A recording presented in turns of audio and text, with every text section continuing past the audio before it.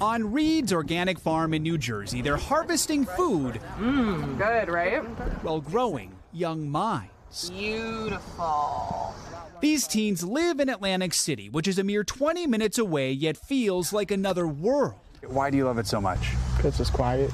78 serene acres that are home to a summer program through the Boys and Girls Club of Atlantic City. Hold the branch with one hand. The kids are learning what it takes to grow and harvest a wide range of fruits and veggies. You have to have the muscles to pull the stuff out.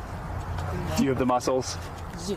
Here, they're united with nature, even the pigs in the farm's animal sanctuary. They can come here and they can learn how we do things on a farm, but it's so important that they know that these are things that they can take home with them and share with their families. In fact, some of the food they harvest ends up at the Boys and Girls Club. Why are these so special? Because they're organic. A lesson in nutrition in a place deemed a food desert.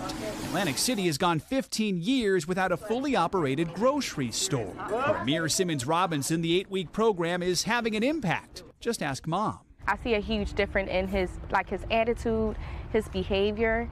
He's a lot more patient. And for Cookie Till, the farm's co-founder, that is food for the soul. When you see it have an impact on them, how does that impact you?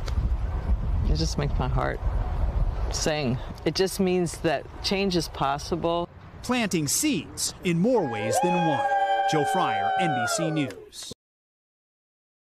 Thanks for watching our YouTube channel. Follow today's top stories and breaking news by downloading the NBC News app.